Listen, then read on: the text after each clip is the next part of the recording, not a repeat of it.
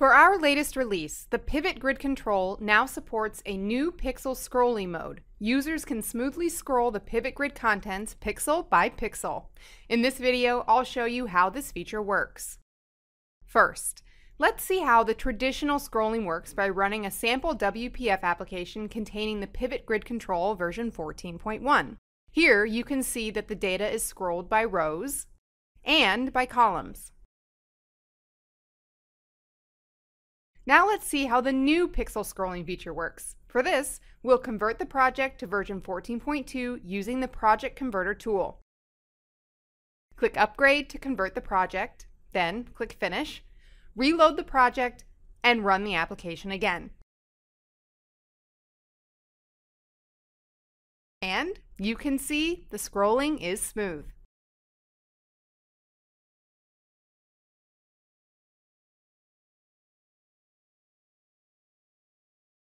To specify the scrolling mode, click the Pivot Grid Control, go to the Properties window, and change the scrolling mode option.